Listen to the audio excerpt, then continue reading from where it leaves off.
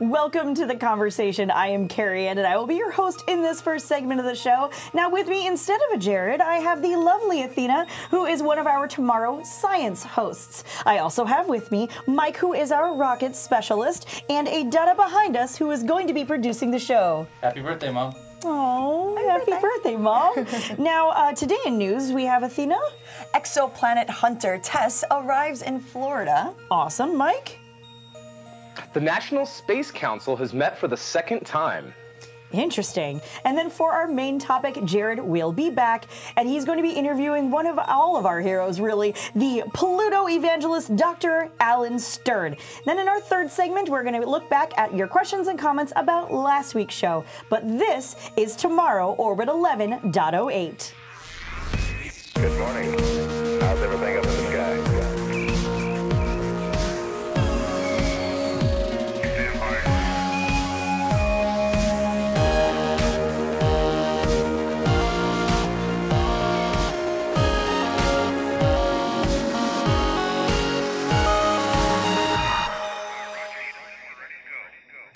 Now, I want to make sure I give a huge thank you to the citizens who support us here on the Tomorrow Show. These are the Escape Velocity citizens. These people have given us $10 or more per episode on Patreon, or $30 a month on makersupport.com. They, of course, get their name in the show, big and bold, so you can read it. They get early access to view-only copies of the show rundown, so you can see what we're going to talk about before we even talk about it. And honestly, so much more. If you are also interested in becoming a citizen of tomorrow, head on over to makersupport.com/TMRO. Now, Mike, I feel like there was like a launch or something that happened this last week, which I know I say every week, but you know, that's so great that I get to say it every single week. So why don't you start us off with launches? What did we miss in last week? Sure.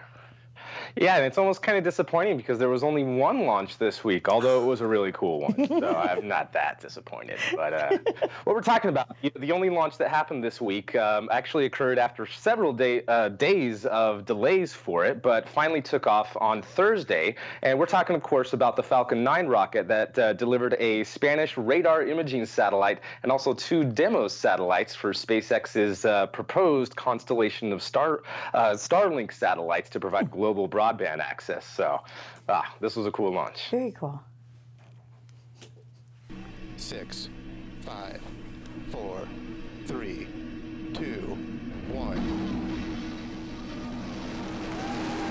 Liftoff.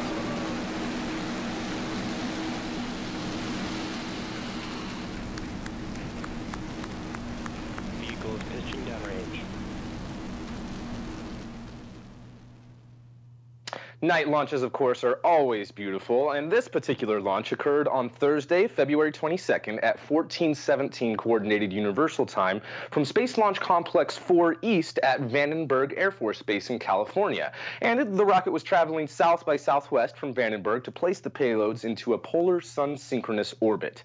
Now, the Falcon 9 first stage actually is launching for the second time. It previously flew the Taiwanese Formosat 5 Earth observation mission, also from the same place, from California, in August of last year. Now, the primary payload was the Spanish radar imaging satellite known as TESS, or it's Spanish for peace, and it's owned by a company called Hydasat, which oversees Spain's government satellite programs, and it's going to collect radar imagery for Spain's military, their allies, and commercial companies. The Falcon 9 also successfully delivered a pause into a 514-kilometer polar orbit that was tilted about 97.4 degrees to the equator. Now, despite the Falcon 9 first stage being a flight-proven booster, SpaceX did not attempt a landing of the first stage, and I can only assume it has to do with the upcoming Block 5 version of the Falcon 9 that will be the primary workhorse of SpaceX's fleet without plans of doing any of the older Block versions. Now, they were able to deploy the pause satellite successfully, and riding along with them were 2 demo satellites for the Starlink Starlink constellation. And they were named Microsat 2A and Microsat 2B, nicknamed Tintin-A and Tintin-B. And they actually are using their own propulsion to take themselves higher than that 500-kilometer orbit to roughly 1,125 kilometers in altitude once the controllers finish an initial post-launch checkout of the spacecraft. Now, after they're doing all the different tests with that and making sure that the ground stations work, they hopefully will be able to deploy around 4,425 of these satellites broadcasting in Ku and Ka band frequencies.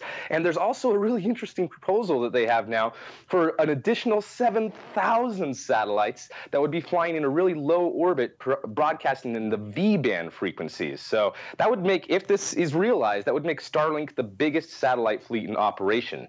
Now, despite the lack of the booster landing, there was another type of recovery attempt on this mission. SpaceX has been working on being able to recover the payload fairings, which are about $5 million per launch, and have installed cold gas thrusters and parachutes to aid in their slowdown and recovery. SpaceX also outfitted a boat with a large net to catch the payload fairings. The boat is called Mr. Steven, and it attempted to catch one of the fairings, although it came really, really close. The fairing landed about a few hundred meters away, and Elon Musk said that they should be able to catch it with slightly bigger parachutes to slow down the descent.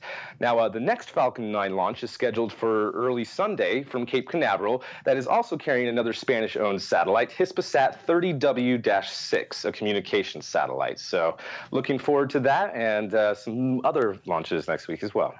Awesome. That's very, very cool. You know, I just lost it in the chat room. Where did it go? Wangot from the Twitch channel says, which did they play Bowie though? I thought it said which Bowie song did they play, but still the thought is still the same. Wouldn't that be great if that was just the theme now? Like whatever SpaceX ever launches on a demo mission, it must play a Bowie song. I think would be hilarious. Please, I hope they do that. Right? I'm guessing that's not something. I feel like that was something you would have added to the story if that was a thing. Yeah, probably. And if there was a song playing, they didn't broadcast it over the live webcast. So that's someone fair. was probably listening to a Bowie song at SpaceX while this was happening. Right. Yipswank, I hope I'm pronouncing that correctly, in the chat room says licensing nightmare. Yeah, I can only imagine. That's hilarious. Good. Yeah. Well, you know, demo launches are demo launches, and I think that's really cool. I feel like there was a couple of new things going on there, but you know, main mission is the mission. And somebody else in the chat room, I didn't mark it, said that it's pronounced pa as opposed to pause. Ah. Just that we're all on the same page there. Perfect. So, Miss Athena. I've heard like four different pronunciations of it, so I still don't know who to believe. I've heard it both ways. Says, hey, my Mexican friend says it's pause, so. That's funny. Yeah. All right. Or pause Pez, like the candy. Oh, there you go. Those things. A little bit of each. According to the customer, it's puff. According to the customer, it's puff. That would be Spanish. Well, and that's what it is. Does Puff. a Z sound My like a TH? my apologies. You don't say, but that's okay. So, Miss Athena, you know, you didn't have to do a planetary story just because you're sort of standing in for Jared, but I very much appreciate that this is also your area that you like to speak about. So tell me a little bit more about TESS. What is it? What's going on? All the things. Yeah, so TESS is the next exoplanet hunting satellite that's actually going to be launched soon. It's going to be in April. And just arrived to Kennedy Space Center for its final checkouts and integration to get onto the Falcon 9 launch vehicle. It's known as the Transiting Exoplanet Survey Satellite, better known as TESS. It's due for launch in April from Complex 40 Launch Pad, with the option of being reassigned to Launch Pad 39A. Right now, they're looking at April 16th for a potential launch date, but they're currently waiting for approval first from the U.S. Air Force's Eastern Range. It's currently undergoing preparations for launch in the Payload Hazardous Service Facility at Kennedy Space Center. This is the same clean room where Cassini, New Horizons, Mars rovers, and so many other missions have actually been prepped for before launch. this will be the first NASA science mission to launch on a SpaceX Falcon 9 rocket. So that's really, really exciting. TESS will be launched into orbit about 250,000 kilometers from Earth. And it's going to deploy the second stage on the Falcon 9, and then the spacecraft's thrusters will boost it into its furthest arc of its orbit, intercepting the moon's orbit, where it's then going to pick up the lunar gravity to slingshot it into its designated orbit. I just think that's the coolest thing ever. Where it's then going to orbit Earth around once every 2 weeks at a maximum orbital distance at about 376,000 kilometers from Earth. So because of this specific maneuver required, to put it into proper orbit, the launch will be very much based around the position of the moon. So there is a big series of potential launch dates. Now, TESS is going to be a 2-year mission, tracking over 200,000 stars and measuring periodic dips in light, which indicates that there may be a planet orbiting that star. And this is better known as exoplanets that we've been searching for. And it's going to make these measurements thanks to its 4 wide-field astronomical cameras. And when the satellite nears perigee, which is the closest point to Earth in its orbit, which is normally 3 times farther than the geostationary belt, TESS will send science data collected through a Ka-band antenna back to Earth, which is then when we can analyze and find out whether or not we actually were able to pick up any exoplanets. TESS will be working alongside data collected from the James Webb Space Telescope, which is going to be due for launch in 2019, making follow-up observations collected by James Webb. So it's really great that these two are going to be working together. And then following in the pattern of the Kepler mission, TESS will be scanning the sky for exoplanet signatures. And it has the goal of actually finding rocky exoplanets close to Earth size in the habitable zone of a star. So that really is, again, the hopes of finding life and extraterrestrial, some type of life, even if it's just like microbial. Over the next few weeks, TESS engineers will be running performance tests in addition to the vibration, acoustic, and thermal tests done over the past year. So extending the solar panels, pre-stowing in them, it's going to fuel the spacecraft around 45 kilograms of hydrazine fuel for its main engine and its control thrusters. Then it's going to nicely encapsulate inside the Falcon 9 payload, where it's going to be transported to the SpaceX rocket hangar at Pad 40 to then be, attached to the 2-stage launcher, and then it's going to be launched. So I'm super excited for that. I think there's going to be a lot of amazing data that's going to come out of this. I'm also just really excited to see, once it's put into orbit, the actual extension of the solar panels, and then see its thrusters really put it into its actual orbit. But I just think it's so cool how we put satellites and spacecraft in orbit, where it picks up gravity from either the moon or another passing by planet like Juno with the Jupiter mission, and it'll actually pick up its gravity and they'll put it in its trajectory. So this is going to be really exciting. I know there's a lot of colleagues of mine back in the Hayden Planetarium that are doing research on exoplanets. Nice. So they're going to be collecting a lot of this data to hopefully find other planetary systems out there. Yeah. Like TRAPPIST-1. The gravitational assist always reminds me of a ride at Walt Disney World at Epcot Center, where you are supposed to be on the space mission and you do the gravitational assist. So you were saying that, that's all I could think of was oh yeah, and then you kind of slingshot around here and then you go over there and then you end up on Mars and bad things happen and it's terrible. But you live, so it's okay. Mike, you were going to say something. I'm so sorry. I cut you off. Something else really interesting about this is SpaceX just recently got certified to be able to launch NASA science missions. So I think that's really cool that this has all come together. Yeah. And I really like the conjunction of TESS and James Webb Telescope as well. I didn't actually realize that they were going to be sort of speaking to each other and working kind of on the same sort of thing. So that's also really neat. Oh, space is like one big happy family, you guys. It is. Big collaboration. Definitely a big international collaboration. Exactly. Oh, that's the perfect segue. So speaking of collaboration, Mr. Mike, you were talking about the National Space Council meeting for the second time. Yeah. I assume that went perfectly. Right, we decided everything, and it's all good now, right? Actually, I'm pretty excited about the stuff that was talked about at this meeting. I mean, it's kind of boring red tape type stuff, but the goals that they are wanting to do is really exciting. And what I'm talking about is they met at Kennedy Space Center on Wednesday of this week, and most of the recommendations that they would come up with, they came up with 4, all have to do with regulations and being able to speed up the process of being able to get licensing and even export control as well. So they're even talking about revising ITAR, which is really exciting, and trying to speed up all of these things that slowed down so much development of new commercial space companies. So let's just jump right into this. The first recommendation that the National Space Council had was that the Secretary of Transportation should work to transform the launch and re-entry licensing regime. The Department of Transportation would require a single license for all types of launch and re-entry vehicle operations, and would hopefully be able to transform all of those regulatory processes from one just one set of requirements to have some sort of performance-based licensing. Now, here's a good example.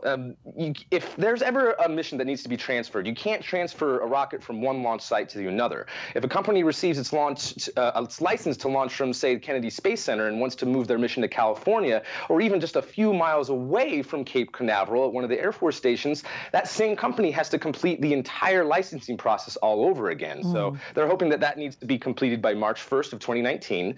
The second recommendation is that the Secretary of Commerce should consolidate all its different space commerce responsibilities, other than launch and reentry, into the Office of the Secretary of Commerce that would be responsible for all commercial space regulatory functions. For example, what they're wanting to do is get together with the Secretary of State, the Secretary of Defense, the FCC, the Federal Communications Commission, and NASA to be able to streamline existing commercial remote sensing and communication operations, so that they will be able to speed up and have kind of like a one-stop shopping for all of the different licensings that need to go into creating a permit for satellites, which can take up to 5 years.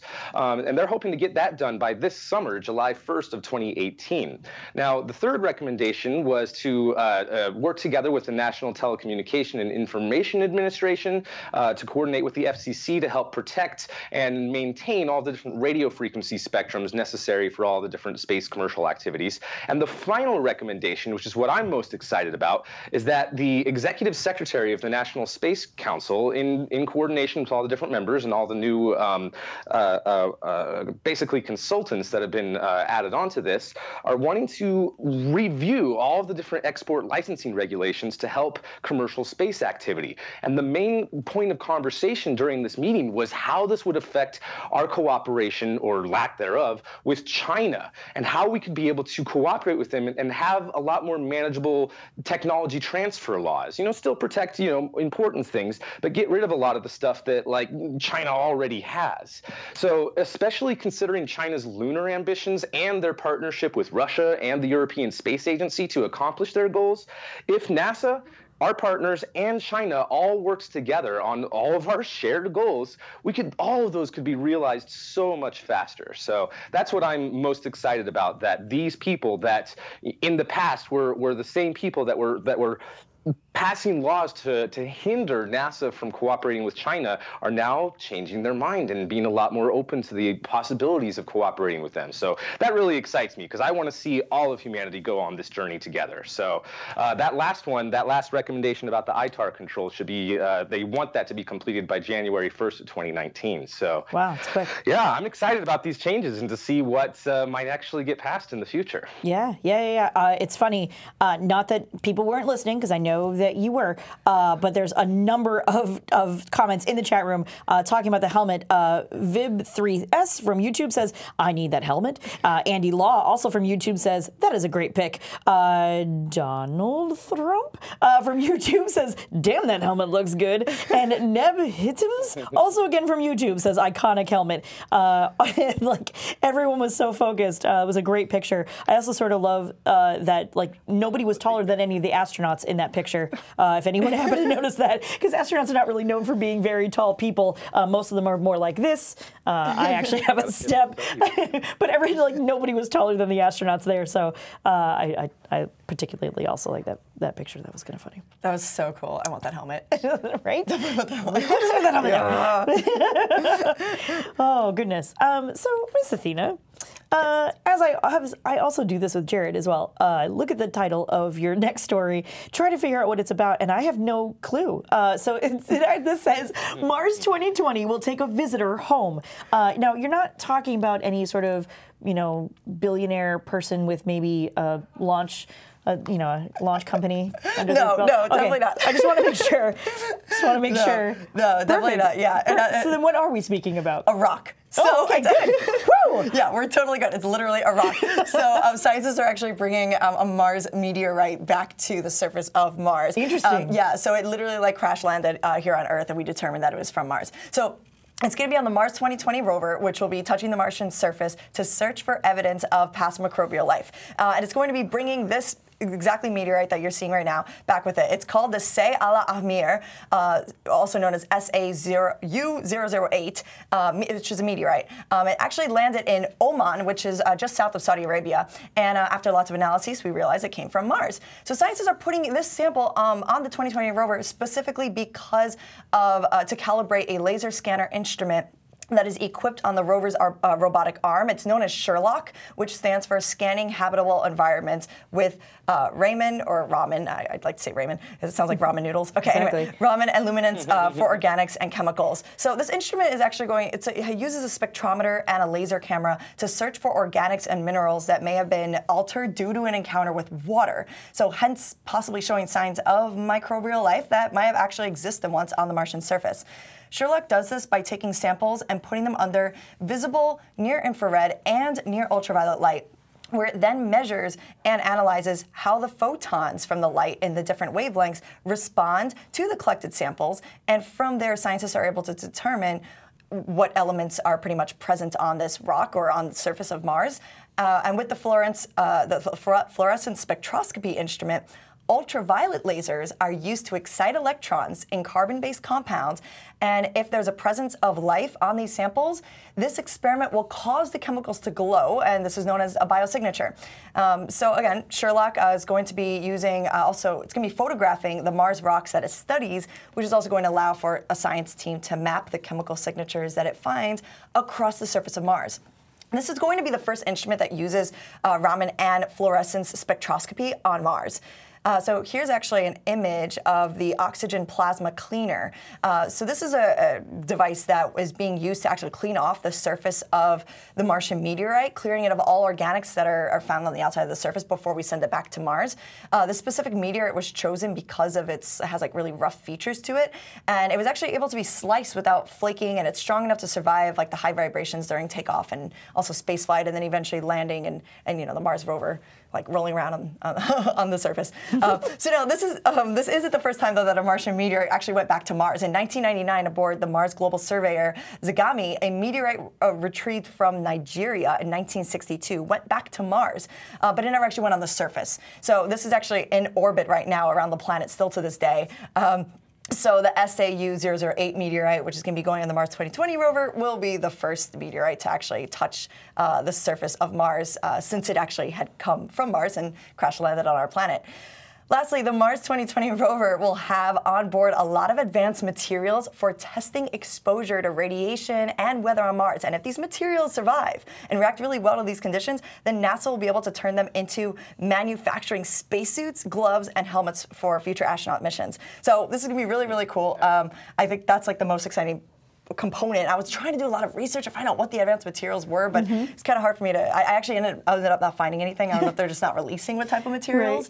Right. But if we definitely have materials on this Mars rover and it survives the conditions, then like that'll be my first outfit when I go to Mars. I think it'd be great. That's so awesome. Yes. All I can think of though with this story is that the rover is going to plop down and just be like, "Hey Mars, you dropped this." Right. Yeah. Plop the rock. I was actually worried for a little bit that when it came through our atmosphere, the very first picture of it, the scientist was wearing a purple glove and it was reflecting a lot of the purple on the meteorite itself. And I was like, wait, is it purple? Like I got a little concerned that like our atmosphere changed the color so much of it that when it goes back, it's going to be like its friends won't like it anymore. Like, you know what I mean? Like there's going to be a weird like purple. You're not from here. Man, get away. Yeah.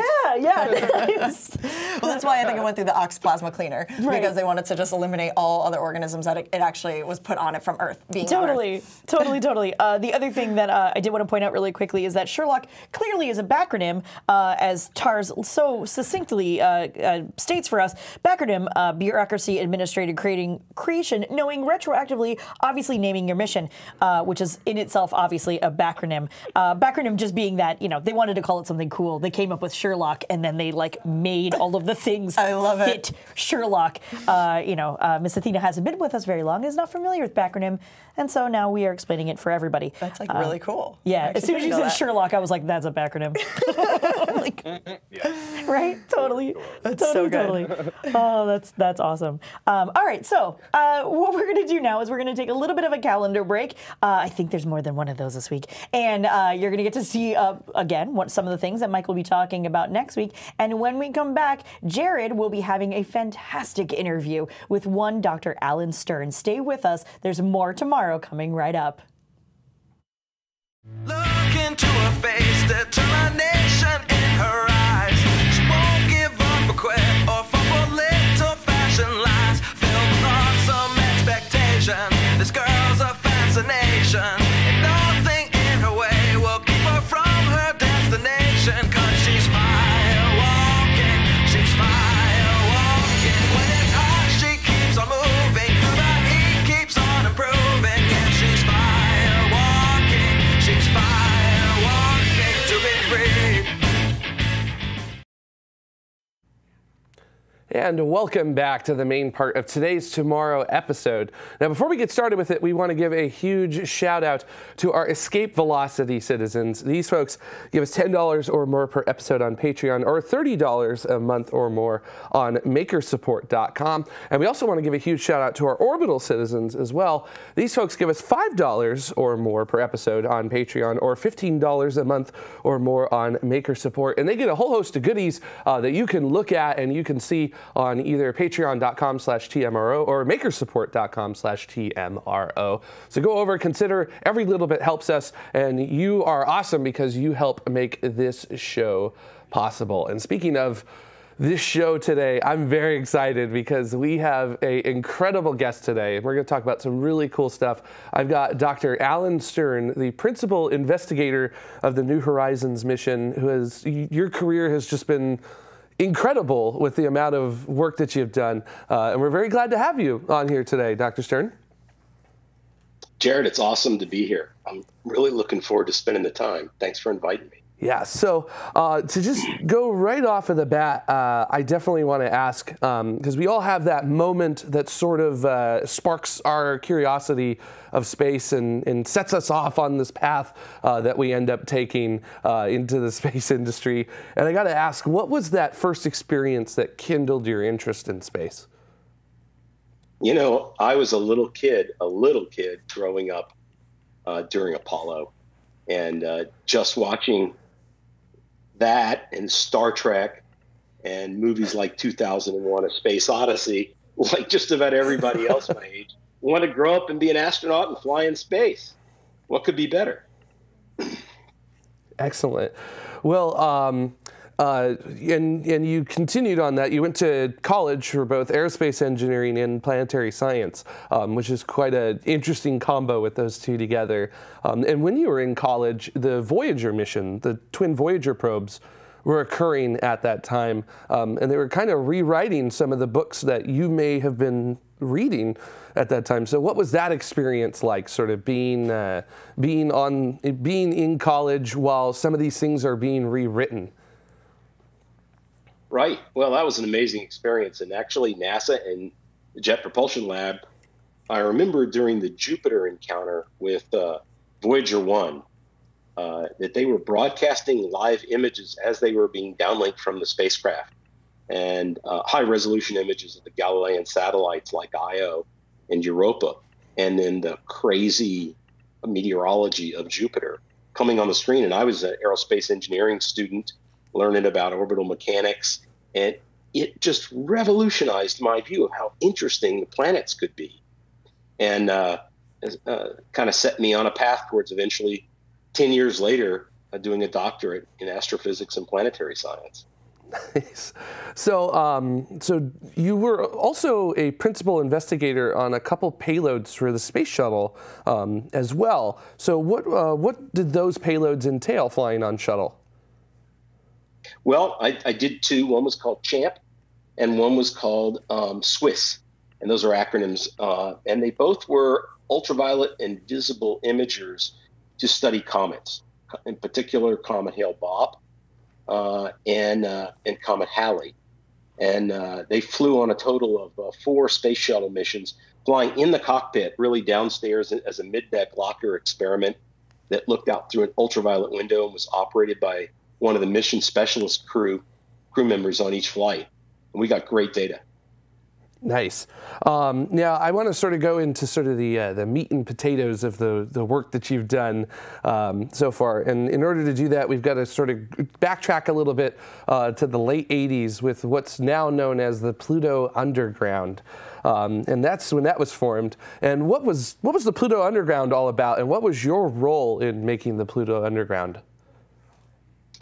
Well, let me backtrack even further. After Viking, which was the first pair of Mars landers ever done. NASA did that. And after Viking, there was a long hiatus in Mars exploration. And a bunch of college students and graduate students formed an organization in the early 80s called the Mars Underground. And they became very successful in putting NASA back on the road to having an exciting program of robotic Mars exploration. They really changed the game. And now it was the end of the 80s, 1988, 89, and I was in graduate school, and we got this brilliant idea that since Voyager wasn't going any further than Neptune, wasn't going to Pluto, and the Pluto science was just exploding from ground-based telescopes, that we ought to form a group to get a mission to Pluto. And we called it, after the Mars Underground, we called it the Pluto Underground. And I helped form it. And I was a really active member in it.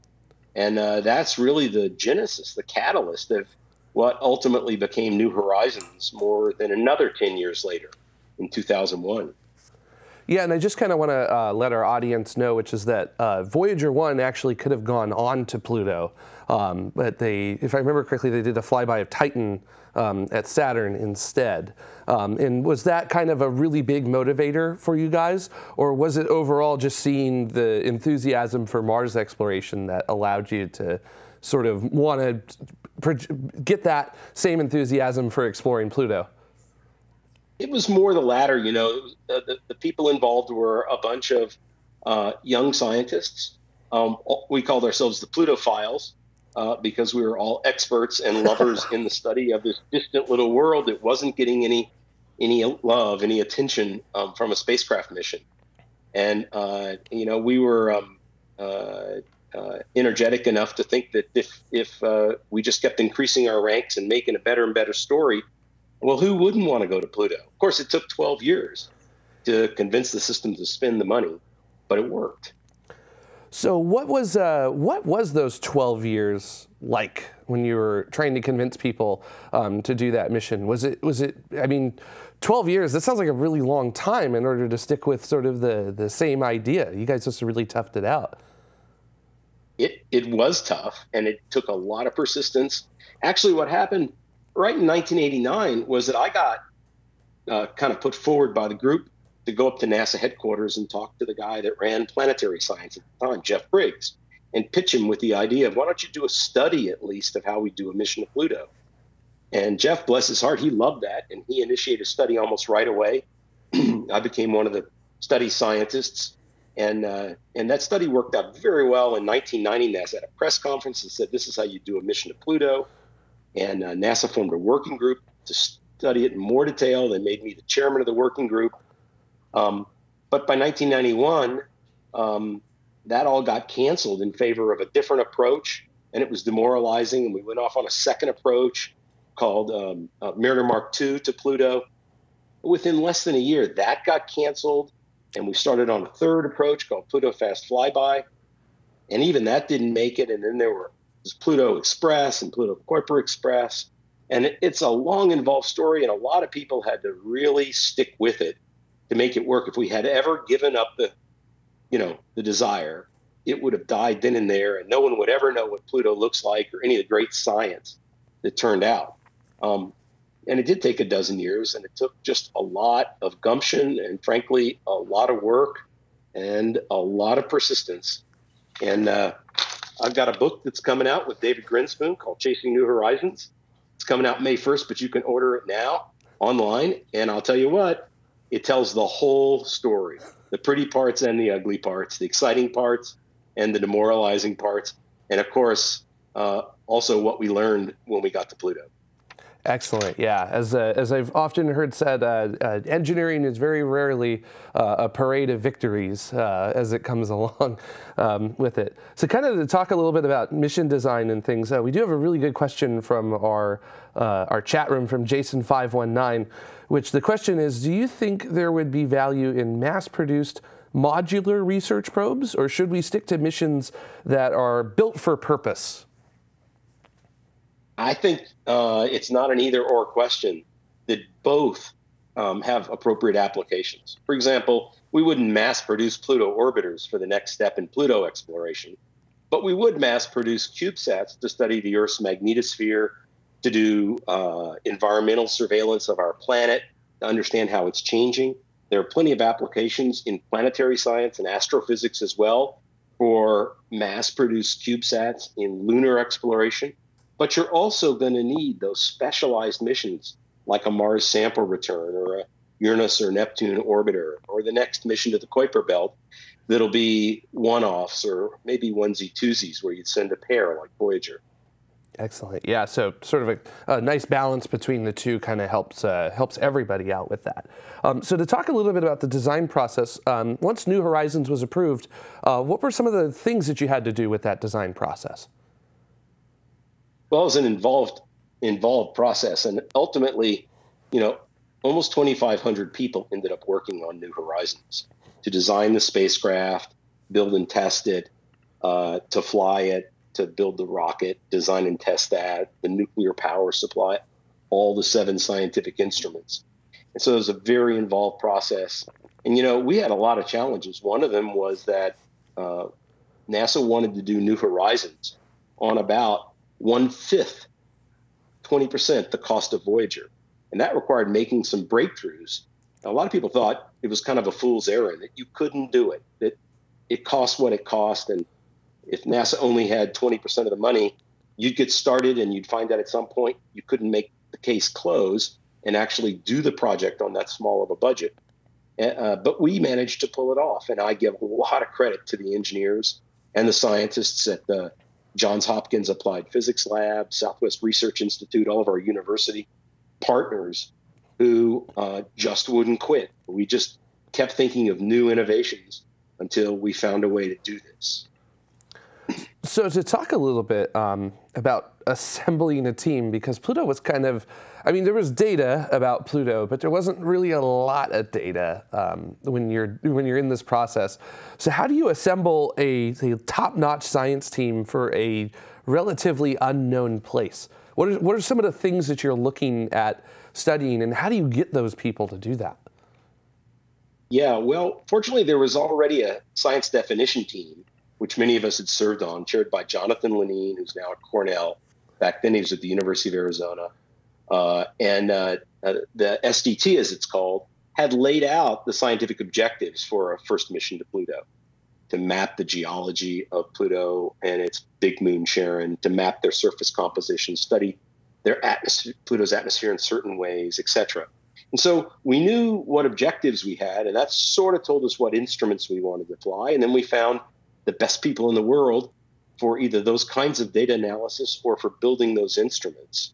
And a lot of them were Voyager veterans, people who'd been graduate students or even undergraduates on Voyager. In fact, my co-author in Chasing New Horizons, Dave Grinspoon, himself was a grad student on Voyager in the Neptune flyby.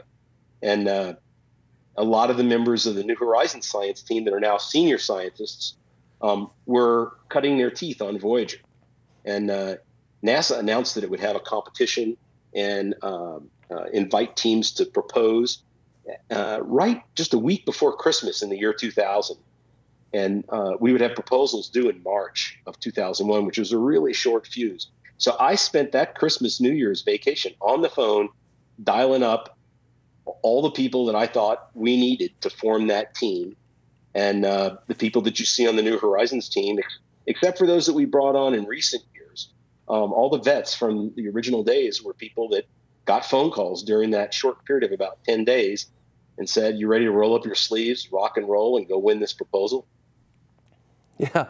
So from our YouTube channel, we have A_D who's got a really good question, which is what are some of the designs that allowed New Horizons to work on a 20% budget compared to Voyager? How did you guys save that much?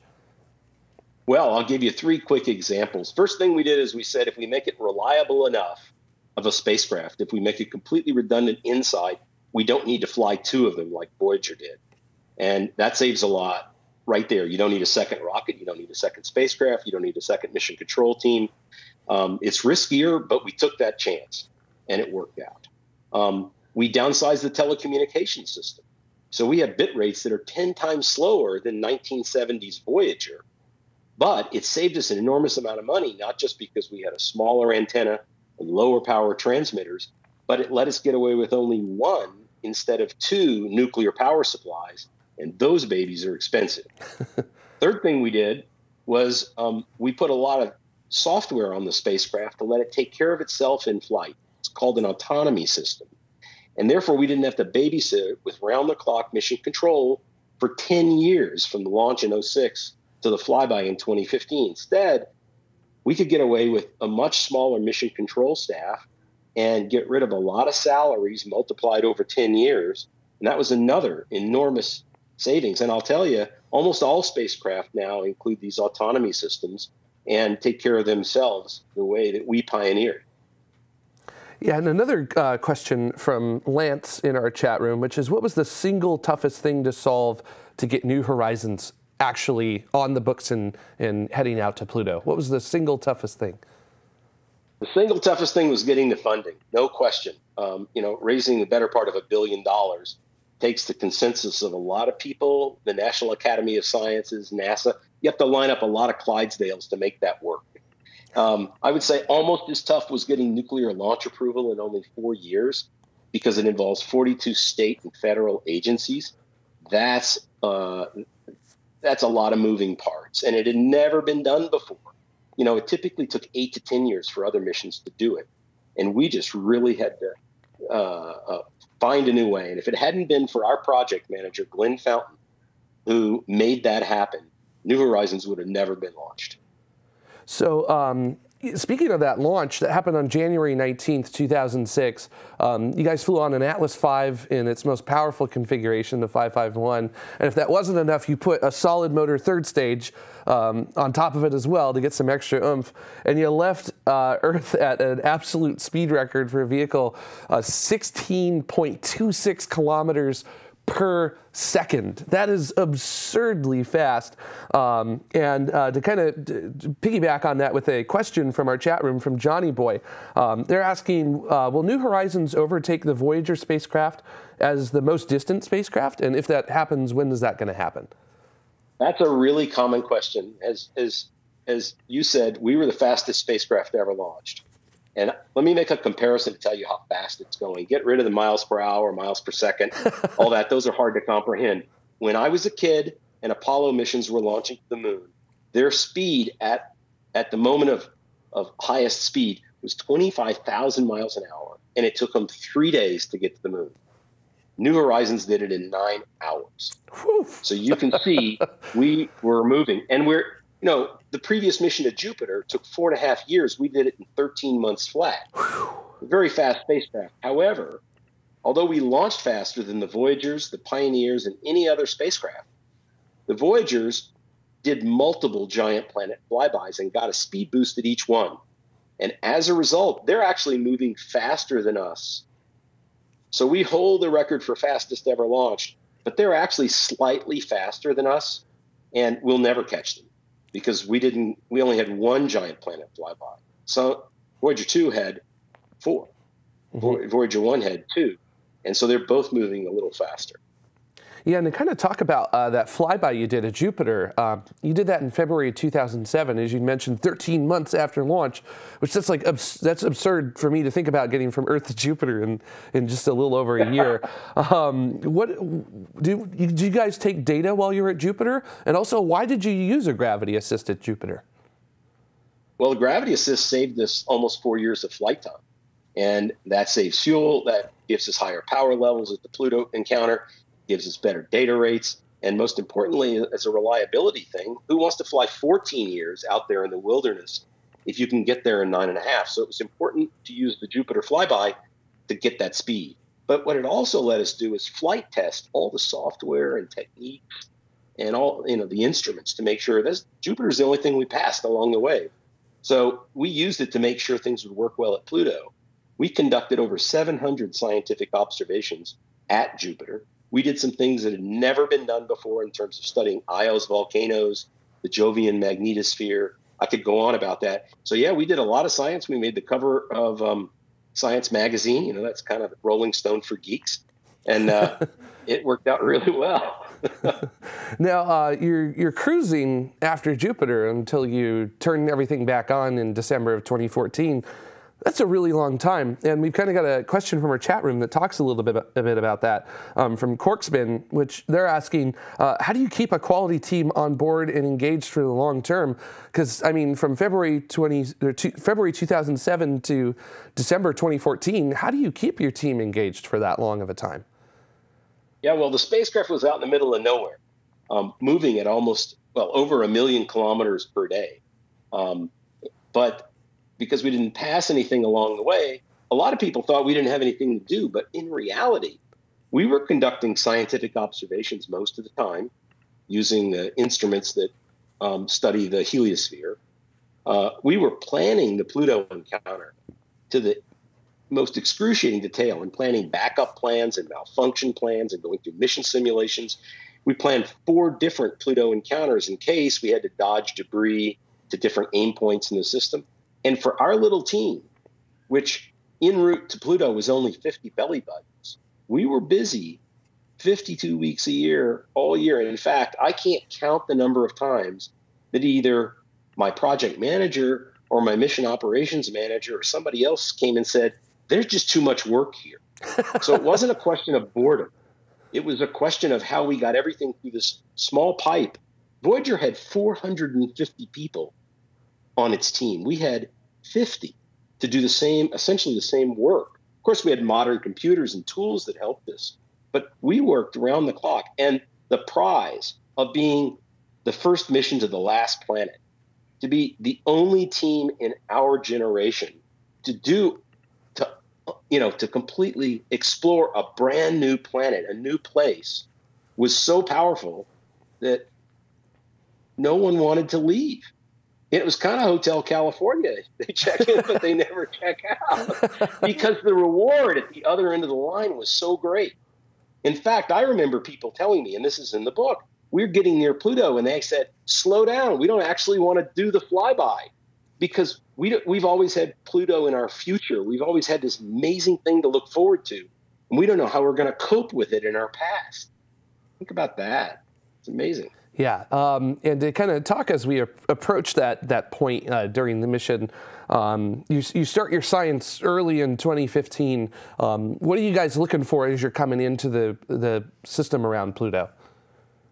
Well, the earliest few months, we weren't even quite at the same resolution that you could get back from Earth with the Hubble. So we were mainly measuring the environment around Pluto to understand the radiation environment and the charged particles, and also to navigate the spacecraft. We had to hit a really narrow aim point in space to get all the science right when we were at Pluto on that one day of the 14th of July, 2015. So we had an extensive navigation campaign where we take pictures of Pluto against the star fields and ship them back to Earth and analyze them so that we could determine how close the pictures were to the predicted pictures in our computers, because the differences were used. Pluto was off to the left or off to the right or whatever by this amount or that amount, told us how much to fire the engines for those homing maneuvers, of which we did 3 on approach. So, so you're coming up on Pluto. You got the big flyby coming up, and a couple days beforehand, sort of a slight heart attack moment where Pluto goes in, or New Horizons goes into safe mode. And actually, we've got multiple people in our chat room that are asking about those. But Juha Rajamaki is specific. Could you tell us about the safe mode issue that occurred, those few days before? But we had multiple people in our chat room ask about this, and that was a really big deal, I would imagine. It was a really big deal. We flew the spacecraft 9.5 years and had only very minor little hiccups along the way. And 10 days before the flyby, 10 days before July 14th, on what should have been a very quiet July 4th for our team, major spacecraft fireworks started going off because I got a phone call in the middle of the afternoon. We had just sent all of the 10,000 lines of code up to the spacecraft to run the flyby. And I got a call from the project manager saying, Alan, we've lost contact with the spacecraft. That's never, ever supposed to happen. And the first thing I thought of was Mars Observer. 4 days out from Mars, they lost contact with that spacecraft. It had blown up. So this team swung into action, and it was like that movie Apollo 13. It was our finest moment, but it was also this sleepless 3-day recovery process. Because remember, everything we do with a spacecraft, it's at that time 4.5 hours away by light travel. So when we would send rescue commands up, it would take 4.5 hours to get there, and then it'd take another 4.5 hours to find out if it worked. So it's like playing a chess game with 9-hour round trip delays between each move. But the book tells that story in great detail, and we caused our own problem. It's something that we overlooked. We got thousands of things right. This one thing did bite us. Fortunately, we recovered and got back on the timeline and didn't lose any of the closed flyby sequence that started 3 days later.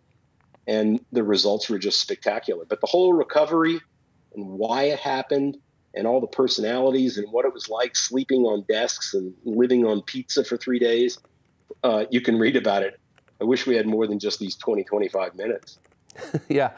So the flyby happens, and you start getting the first data coming back from it. And I imagine you're there as that first data is coming back, and you could quite literally be the first set of human eyes to actually see this place in the detail that we were able to see it. What was it like being in the room while that was happening?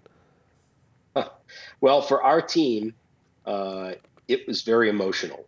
People had worked for years and years and years for that to happen. And there were a lot of tears. There were a lot of people that were just overwhelmed emotionally, in part because it had succeeded, on this one try with no backup. And in part just because Pluto turned out to have such a spectacular personality as a place, with these mountain ranges that soar higher than the Rockies and big canyons and glaciers and volcanoes on the surface and haze layers in the atmosphere and interesting moons. And it was kind of overwhelming for a few days. And people kept saying, pinch me, is this really happening? Did this all really work?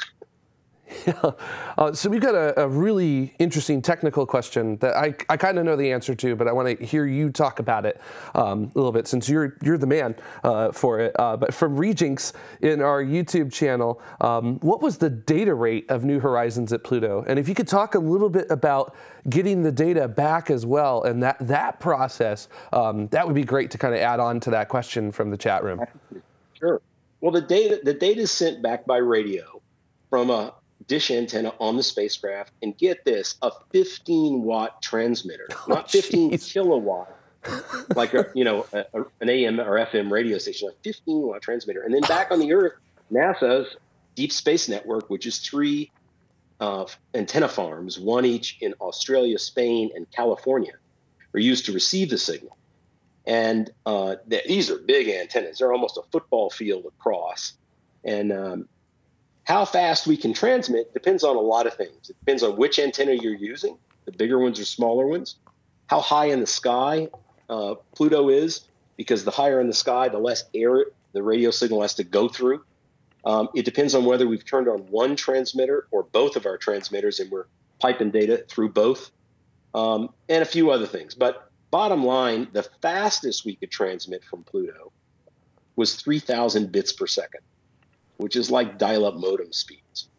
So we could send like an image back every hour. And in fact, it took us more than a year. It took 16 months to get all the data back, all the spectra and all the images and everything else. Took until almost the end of 2016. But in real time around the flyby, every day a batch of new images would land and other kinds of data. And that's what we were using to feed out to the public, to just kind of reveal Pluto for the first time. Not all the details, but just the basics. Yeah, and you know, that data coming out, that was a significant cultural moment, I feel like, in the history of humanity. I mean, the attention of the world was on you and your team and the data coming in for quite some time after that, and that was impressive. Yeah.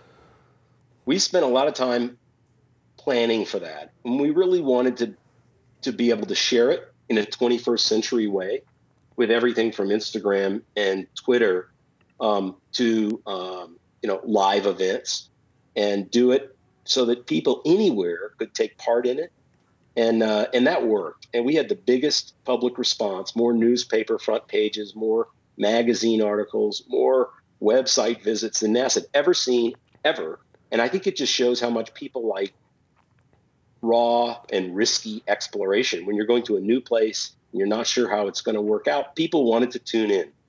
And they can tune in again this year. You can spend your New Year's Eve with NASA, because our next flyby is New Year's Eve and New Year's Day 2019, 1 billion miles beyond Pluto, when we make the first ever exploration of a Kuiper Belt objects, an ancient building block of planets like Pluto, and the most distant exploration in the history of humankind. New Year's Eve, New Year's Day, we'll have it on the web, we'll have it on television, it'll be live, and it's going to be spectacular science. Yeah, and to kind of piggyback on that a little bit, just to combine two questions in our chat room before we go to a final question, and then our last set of questions that we ask every guest. Dale Kirkwood wants to know what you could tell us about that target. And then Vibes in our chat room is also asking about how difficult it will be to capture that target, which, if I remember correctly, it's named 2014 MU69 for now. We'll see what it ends up being called a little bit later. Can you tell us a little bit about it, and also some of the challenges that come with it compared to, say, flying by Pluto? Sure. Yeah. Well, first of all, 2014 MU69 isn't really a name. It's a license plate. It's a designator. Everything in the solar system has one of these. We'll get a better name. Trust me. So we don't know much about it. What we know is it's this ancient building block, and no one's ever been to anything like that. It's just a dot in the distance, even with the Hubble. You know, it's not the size of the United States like Pluto is. It's the size of Chesapeake Bay. It's the size of a big county. And so it's tiny compared to Pluto. We think it's a double object, either orbiting one another or touching a contact binary. We know its color is red, and that's about all we know. We don't know what it's made of. We don't know how dense it is. We don't know if it has moons and how many. There's some evidence that it could have one moon, but we're still far away. We're still 200+ million miles away, screaming up to it. And we really won't see it for real until New Year's Eve and New Year's Day.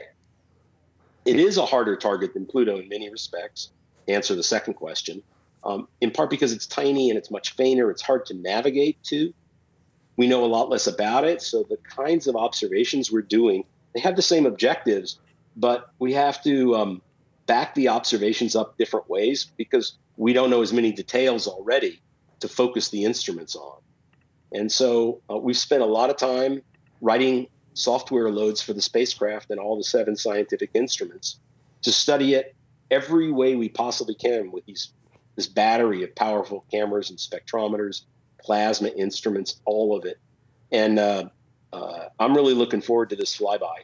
And then after that, we're going to go looking for another flyby. Excellent. So, yeah, that was another question that I saw in our chat room was, will there be a third one? Sounds like you guys are going to give it a shot. And to sort of take our final question from the chat room, this one always seems very relevant, especially when you have like a spacecraft like New Horizons, which is at escape velocity from our solar system. It's not coming back. From Space Vogel, they're asking, how long will New Horizons be able to go on and stay in contact with the Earth?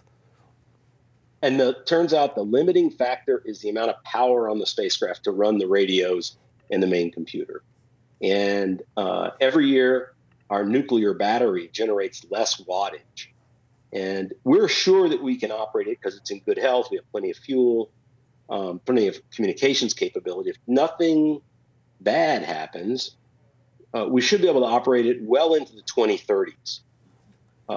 So a long time from now. And once we get creative, like the Voyagers, they used to think they could run till about 2015. Now they're saying maybe 2025. Once we really put our thinking caps on, we may find ways to run it as late as 2040. Wow, yeah, that's some longevity from New Horizons, and I really hope that you guys get to stick with it for that long. Now, I'm just going to ask you, sort of to close out our interview, we sort of have like a standard set of questions that we ask all of our guests that come on. No right or wrong answers, just the answers that you think go with the question that we're asking. So the first one's related sort of to launch vehicles. So, aerospace engineering should, I think you think you're good for this, which one do you think is going to fly first? NASA's Space Launch System, SpaceX's Big Falcon rocket, or Blue Origin's New Armstrong rocket? So which of those three do you think is going to fly first? I think it's a horse race. If you look at the schedule, just what people have on paper, SLS and the Blue Origin New Armstrong are scheduled to fly before BFR. But we know schedules slip, and certainly SLS isn't going to fly with people on it until years after the first flight, because they're not going to put people on the first flight. And so the great thing is that if you look out into the mid-20s, if you look out 6 years from now, 7 years from now, all three of these big vehicles are going to be operational. And there's just going to be a tremendous amount of capacity online for human space exploration, back to the moon, back to Mars, and I hope back to many other places. We really ought to be talking about the whole solar system. And for example, on the way to Mars, I don't mean physically on one trip on the way, but as we develop our capability, I'd like to see us with humans exploring asteroids, going to Ceres, for example, with humans. There's a great role for humans at Venus, at least in orbit, operating probes on the surface. Once we have the capability of these three launchers and the in-space vehicles that NASA's planning and SpaceX is planning, then I think we're going to see really a mushrooming, if you will, lots of destinations and lots of capability, initially in the 20s, but more so in the 30s and 40s. And, I like to say this is the best time to be alive in space exploration, because with the kind of commercial developments that are happening now alongside the civil developments, this is where Star Trek begins right now. It's awesome. Yeah, hard. I cannot argue against that. That is spot on. Our second of the four questions that we ask, I feel particularly relevant to you, which is human or robot exploration of the cosmos. Well, let me ask you a question. When you eat your meal, do you want the fork or the knife? You only get to pick one. That would make it really tough, wouldn't it? There are different tools for different purposes, and it's really hard to eat the entire meal with a knife, and it's really hard to eat the entire meal with just a fork. In fact, you really need the spoon too. And we need both humans and robots, and they serve different purposes, and they're very complementary. And it's a false dichotomy to choose between them. That's my view. Yeah, good one. So next, the third question, where should we go next? And if you want to do both human and robotic, go for it. So. Well, there are so many choices. For humans, I think where we will go next is the moon. We need to get our sea legs back, if you will, for planetary surface operations. And then after that, Mars is the obvious destination. But as we do training flights, the asteroids, as I said earlier, might make some good intermediate destinations at greater distances, but not yet having to do atmospheric entry and all of the bioprotection that you want to do at Mars. And for robots, what's really exciting now is more exploration of the Kuiper Belt planets, return missions to Uranus and Neptune, and missions like Europa Clipper, maybe Europa Lander, or a mission to Enceladus or Titan that are exploring these ocean worlds. And we need to do all of those things. We need to figure out how to afford to do all of those things on the resources that we have. We can always argue for more resources, but what we have more control over is keeping the missions in cost so that we can make progress on multiple fronts in the robotic program at the same time the human program is doing that. And I think you're going to see the rise of human commercial spaceflight. And I don't just mean tourism. I think SpaceX and others will be conducting lunar missions and conducting Mars missions of their own alongside, just the same way that while governments were out exploring North America, after all, Christopher Columbus was government funded by Spain. Then you saw very quickly, the Dutch East India Company and the Hudson Bay Company form, and they were doing their own exploration and colonization. And I think we'll see something similar in space exploration, and that's going to leverage us tremendously because we're going to have more resources than just what NASA can afford. I'm really excited. Can you tell? Yeah, it's a golden age is upon us, quite literally. And then my final question, which is also my favorite one to ask all of our guests: why space? Oh, that's it? That's the whole question? Yeah. Why space? Yeah, why space? Why space? Because space is everything. Everything is space. Every human being lives in space because we live on a planet in space. Every species on our planet. Every other planet is in space. Every object in the universe, every particle in a particle physics laboratory, everything is in space, is the universe. And it is our future. And it has such opportunity to improve the human condition and the economy and to inspire people. We're always captured by the idea of humans visiting the heavens. And we're, of course, also inspired by the science. Just wait till we start building cities in space and having colonies on other worlds and in space itself. Fasten your seatbelts. It's going to be unbelievable.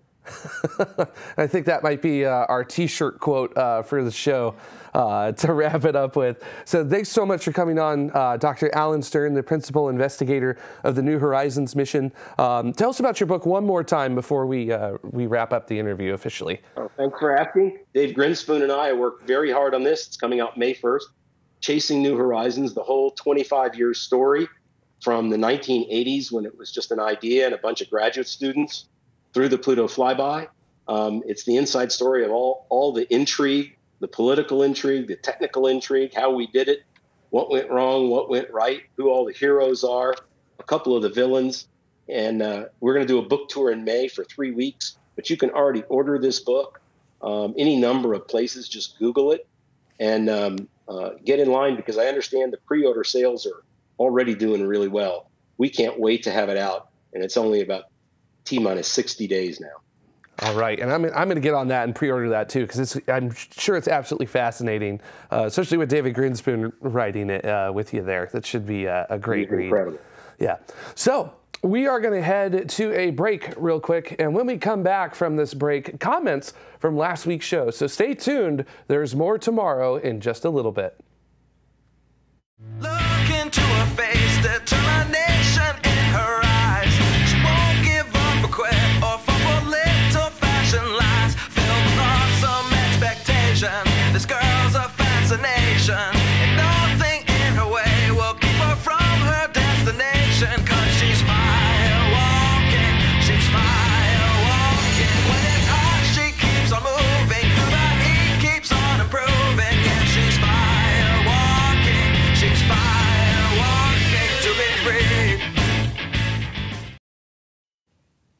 and welcome to the third segment. I am Carrie Ann, and I will be your host for this as well. Hopefully you enjoyed that fantastic interview, and for sure I want to make sure I give a huge thank you again to our citizens who support us here on the show. These people are the Escape Velocity citizens. They have given us $10 or more on Patreon or $30 or more per month on makersupport.com. And then we have our orbital citizens. I'm sorry, I scrolled right past them. They have $5 or more per episode on Patreon or $15 a month on Makersupport. And we also have our suborbital citizens. They have given us $2.50 or more per episode on Patreon or $5 or more a month on makersupport.com. They, of course, also get their name in the third segment of the show. They get access to our citizen-only hangouts, early access to After Dark, and honestly, even more than that. If you are excited to become a citizen of tomorrow, please head on over to patreon.com/TMRO or makersupport.com/TMRO. Okay, so last week we had a lovely, lively discussion about the NASA 2019 proposed budget, right? Yes. If you ain't talking money, I don't want to talk. Right. So that's right. the way it works. So. which strangely, we had no comments for. Really? No, nobody believes me when I say that. Yeah, everyone had lots of things to say. So I just figured, there was going to be one week where everyone's going to be like, yeah, we're not talking about that now. All right, cool. But that is not this week. We had plenty of people saying all kinds of things. So first up, we have from YouTube, one Frank Mueller says, I want NASA to do that which the private market can't or won't. Colonization of space, like those long ago regions of Earth, will never happen until they are economically viable in and of themselves. Creation of such a station would light a fire under planetary resources and deep space industries to get to mining asteroids to fuel to feed such a station. And once they do, more companies will want such orbital stations for their projects and industries, like pharmaceuticals, and then move into Lagrange points as well. Or two, he says, I suppose. That's the future I won't be here to see, but I wish I could be. Frank, we're all getting older. I'm not going to say that maybe you're 100 or plus, and so maybe you won't be able to see that. But assuming you're not 100 plus, you very well might, honestly. Yeah. I feel like a lot of these companies, such as Planetary Resources and Deep Space Industries, I keep saying DSI in my head, are probably plodding along just fine, without us, and are doing kind of a lot like Blue Origin does, right? Like, does a whole bunch of stuff and then goes, hey, surprise, we did things. I don't know if any of you can necessarily speak to that per se, but I feel like that's coming along much quicker than we thought. Mike, I can see you've got something you want to say, so go ahead, go jump in. No, it's good. I feel like both of those companies already have plenty of motivation and a fire lit under them to accomplish that. I feel like what Frank is talking about, if that type of thing would happen, would light a fire under the people who would invest in those companies. Because unfortunately, the fire is burning bright and burning up all their cash. So right? Yeah. Right. I kind of agree with Frank on the idea that NASA should be doing the things that industry currently isn't doing. I really want NASA to sort of get back to sort of the fundamentals, the bread and butter, kind of like almost like the National Advisory Committee for Aeronautics did early on in aviation and other things like that. NACA developed airfoils, cowlings, other things that they then handed to industry and said, "Go nuts, have fun with this." And they were, hugely instrumental in helping develop aircraft into where they are now. And of course, NACA ended up getting turned into NASA, and they still continue to do that. I'll bet with the astronautics component involved in it there. And it would be really cool to see them get back to that, as opposed to burning large piles of cash on leaning launch towers and stuff like that. So yeah, 100%. Yeah. Yeah, well, I think that as far as just the statement alone saying that to have NASA do something that the private market can't or won't, I understand that difference. I think that what's great right now is the fact that, like we said, SpaceX and NASA are actually now partnering together for science missions, which is huge. So I think that for them to work together is something really important, because either way, anytime if, say, the federal budget's going to be going down in certain regions, it can just now potentially these private markets can actually increase, in their areas, or like they'll just instead put more focus on like the science missions if that's being a decrease in NASA and the federal budget, and, like federal agencies or government agencies. So I think to have, it's kind of like saying keep everyone in their own place, but I think that maybe for certain departments that's good, but I think overall it's still really good to have that overall collaboration, because that's what we do worldwide anyway. So why would we do it any different versus a government versus like a private institution? So that's kind of just my thoughts on that comment. Yeah. Get back to the cutting edge. Yeah. Make it the bleeding edge. The bleeding. Do the cool stuff. So I guess. That's how I would say no, it, I mean, I feel like we all sort of agree there. So, right, exactly. Yeah. Awesome. Next comment comes off of YouTube as well. This one is from Christopher. Good solid name that I can pronounce. I appreciate that sometimes. Says, best show ever. Yes, budget for NASA is failing to wayside, but little. Is failing to wayside. Little, but SpaceX stock just increased by 100%. Falcon Heavy is going to be huge. I hope there was a pun intended there. All eyes on SpaceX, and hopefully Bigelow Aerospace are talking and coming up with ideas with inflatable habitation. Athena is Jewel, really intelligent and pretty fantastic addition to tomorrow's space team. Thank you. And we miss you here in Minnesota. Hoping to run into you guys someday. It would be huge for me at least. Aw, thank you. That was such a nice comment. All around. Praise from YouTube. Praise.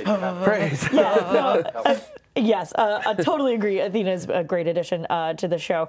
Again, primarily from science, but hanging out here with us on space. Why not? Good. Space is, right? Space is science. Science is space. Same exactly. Thing, but yeah. Wait, NASA budget is. Wait, I have to reread the comment now. I think Falcon Heavy is going to be really huge. I think that's going to be really good, and I think I was hearing about this about stock increasing, and well, we don't have to get into cryptocurrency, but a lot was increasing with that also, which is pretty cool. But I think it's still really important, obviously, to have that strong foundation of NASA, just because SpaceX, obviously, it's becoming so much more broader, where a lot of people are becoming familiar with the name, especially after with obviously the last launch, but the Falcon Heavy launch. But I think that's still having that, the NASA name is huge.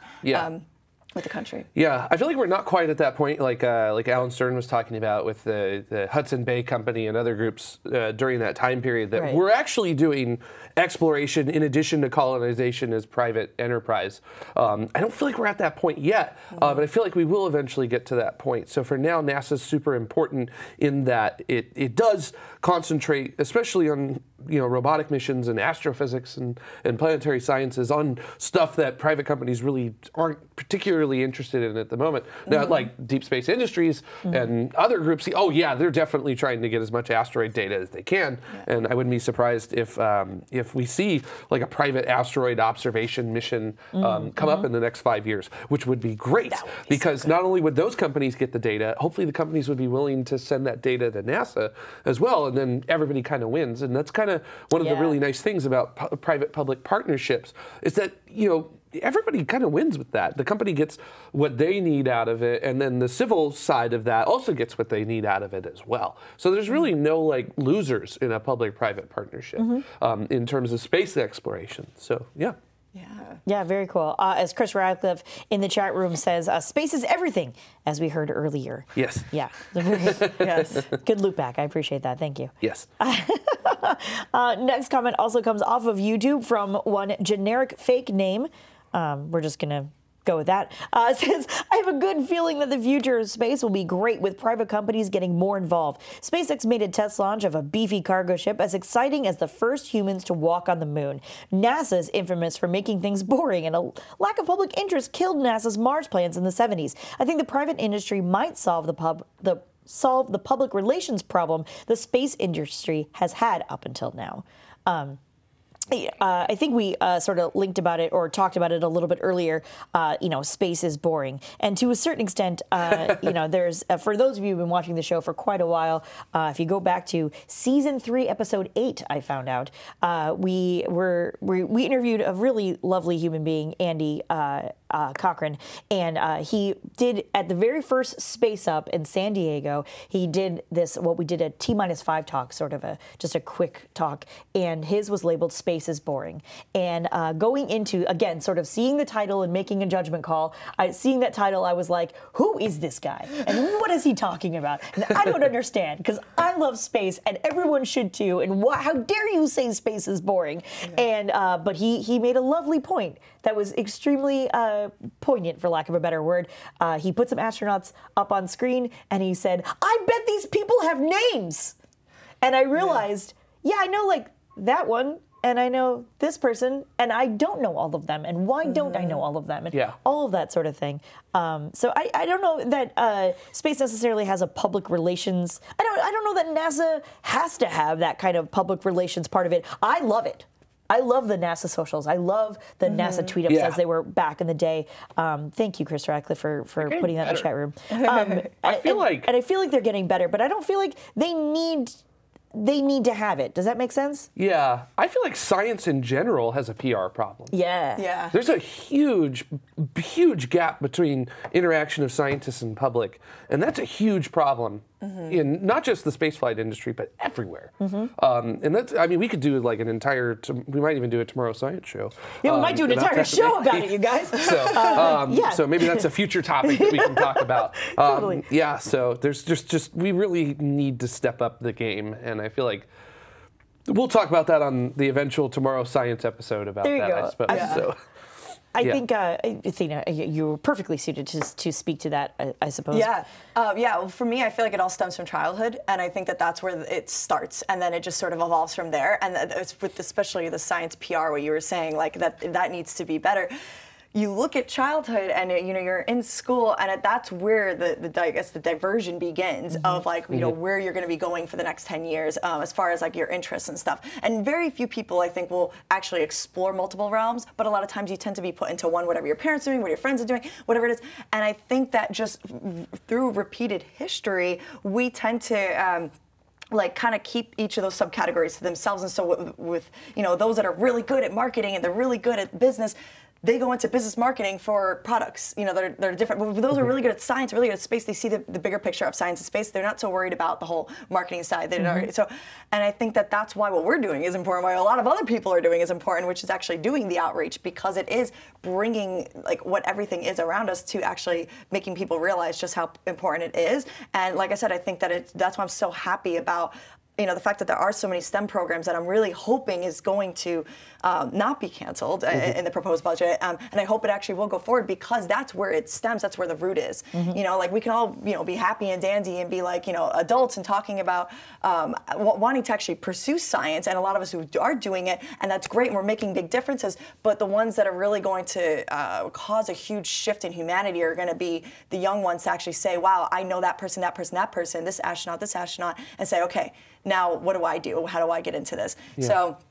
Yeah, like I never really saw like ads for like what was it, the science fairs in school. I saw ads for the cheerleading squad. Well, actually, my school didn't have a cheerleading squad, but like generic schools did, where they had auditions for those things. There was ads everywhere about like being this class president, but there wasn't a lot about like the science club and all these other things. I didn't even know about these. I didn't even know my high school had a planetarium until I actually started going to the school. They didn't advertise that in the high school book. They didn't say, oh, Edward R. Murrow has a planetarium. No, it didn't say that. It said like, oh, department, all these other things, which is cool. But they don't advertise, I think, a lot of these things unless it's like a high-end tech school. But so that was tangent.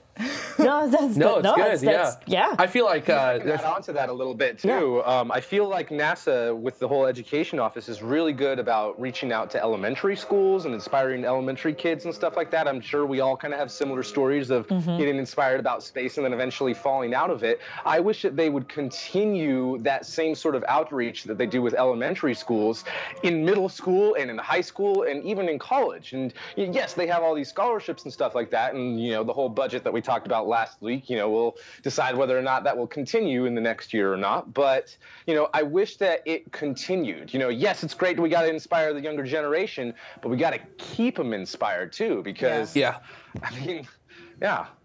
I feel like overall education kind of needs an update. because the last major overhaul in education happened in the 17th century. So we're kind of running on a very old system, and I feel like we kind of need to update some things. And in addition to that, I feel like, especially in STEM, there's a huge sort of casting asunder of arts and humanities that is very disadvantageous to the people going through STEM. You know, it's always like, I always see people on Twitter dunking on arts majors. And it's like, that's not really a great way to do it, because these same people will also lament, oh my gosh, what happened to our critical thinking skills? I'm like, what does arts and humanities teach you? Sure, science teaches you that too, but arts and humanities teaches it from different perspectives, and that really helps out. So I feel like there's, especially in a communication aspect, arts and humanities really meshes well with science in terms of communication and outreach, and that's really, to me, what's missing, besides redo education from the foundation up and get it, you know, back together, because the 17th century system doesn't work well in the 21st century. So, you know, I mean, we're not putting leeches on people and trying to bloodlet them out when they get the flu. I don't know, we might be in certain places, but, oh my gosh, but most of the time we're not. We're getting a flu shot and then staying at home and having chicken noodle soup and Gatorade. So, you know, so let's kind of update it a little bit. Let's also not forget art, because it's important. It really is. It comes from having to be pushed into a decision making at a young age. I think that's a huge thing. It's like, oh, okay, well, what do you want to do? Well, I work in a business, so you got to do that too, son. And I think that's there's a big decision making being pushed on kids at a really young age, unless you go to an art school. Yeah. So. I will say that if you're interested in maybe getting a little bit involved, besides watching the show, which is fantastic and doing that, Miss Athena does have an amazing space pod coming out a little bit later on this week, where she speaks with, I'll let her go into that, but she does talk a little bit about Yuri's Night and a little bit of The Expanse and how all of those things come together. So look out for that a little bit later on this week. So the next comment also comes, oh no, not also, this one comes off of Reddit. See, we check all of the places you comment. This one comes from Casey Hoosier. Says, this proposal is insightful as it shows what NASA and the President Trump want. But committee meetings, Senate proposals, House proposals, committee votes, budget negotiations, constituent feedback, PAC donations, and then final votes happen, and the final budget may be tweaked or may be completely changed. U.S. government budget proposals are so nebulous and frustrating. Oh, aren't they? Nebulous. Though? Yeah, nebulous is such a perfect word for that. Nebulous. Yeah, it is difficult, especially, I would imagine, especially if you're outside of the United States, looking at how the government sometimes works in the United States. It's just like, huh? So, you know, how did you, okay. So, you know. It is interesting to follow sometimes, though, and seeing the counteroffers that go back and forth between the House and the Senate and the different subcommittees and all that sort of stuff, and what the final compromise eventually is. And, you know, a lot of stuff, like, I remember even just the year before, Trump wanted to also cancel the education office then, and the Senate and the House fought and were just like, no, we might lower the budget a little bit for that, but that needs to stay. So, you know, anytime that there's a proposal like this, especially from the executive office, that kills a program that we might really like, it's never the end of it. There's always going to be a back and forth. So yeah. So we'll see. It's going to go for a while, I think. Until when is? I think there's a deadline soon, but that's usually, like I said, like the Blitz is happening next week. Did you know the deadline? Oh, that's like. Have we actually officially come up with the budget for this year that was supposed to be decided last October? Aren't we still like trying to figure that out? Aren't we on another continuing resolution? I think the continuing resolutions will continue until there is a resolution. So it's a mighty fine point there, Mike. Also, really quickly, Mike, I want to point out, thank you for wearing a color, as the rest of us apparently did not get that memo this week. Well, space is the new black. Space is the new black. You wear black, but you know. The background, you'd be a floating head. No, the blue is lovely on you. Exactly. Well, in terms of energy output and color temperature, Mike is winning. Oh, so good. All right, the final comment this week comes off of YouTube from one James E. Wagner Jr. Says, if a day on Mars is 24 hours and 40 minutes, you get to sleep an extra 40 minutes a day. That's so something to look forward to. Right? I'm on board with this. And you know what's so cool about that is that the teams that operate out of the Jet Propulsion Laboratory here in Pasadena, Johnson Space Center's medical teams will actually hook them up. They'll wire them up with sensors all over them to measure everything you can think of biologically during those early months of the mission, because they don't run on Earth time. The people, the engineers and scientists, they actually run on Mars time. So they go into work 40 minutes later every day for the first couple of months of the mission, and they wire it up and they see, you know, who can handle that extra 40 minutes, who doesn't do so good with it. And it turns out people who are night owls do really great with that extra 40 minutes. But people who are like early morning risers, it just ruins their lives for several months. So I'm really looking forward to Mars because I'm a hardcore night owl. So like, this is gonna be great. I can't wait. So, but overall, it does kind of ruin your body clock because it takes, they found it takes longer than those several months to actually get your body clock synced up with Mars. Yeah, so, I'm sure it does. It's some wild stuff. So. That's crazy. I don't know how I'd react. I was thinking, I was like, oh, extra 40 minutes to work. And then I was like, wait, okay. But I guess you just spend that time sleeping. Yeah. Wow. Lisa Stojanowski in our chat room, off of YouTube chat room, says, can you confirm I did not get extra sleep? I just feel like maybe you were just doing it wrong, Lisa. For those of you who don't know, Lisa is also one of our co-hosts on our Tomorrow Science channel and has done many a stint here on the Tomorrow Space channel. So, but that's good. Good to know. Yeah, I'm an early bird, so apparently I'm right out. Same. Yes. I don't think it would work right for me. Good to know. Good to know. All right, so that's basically our show. I do want to make sure I give a thank you again to our citizen ground support people.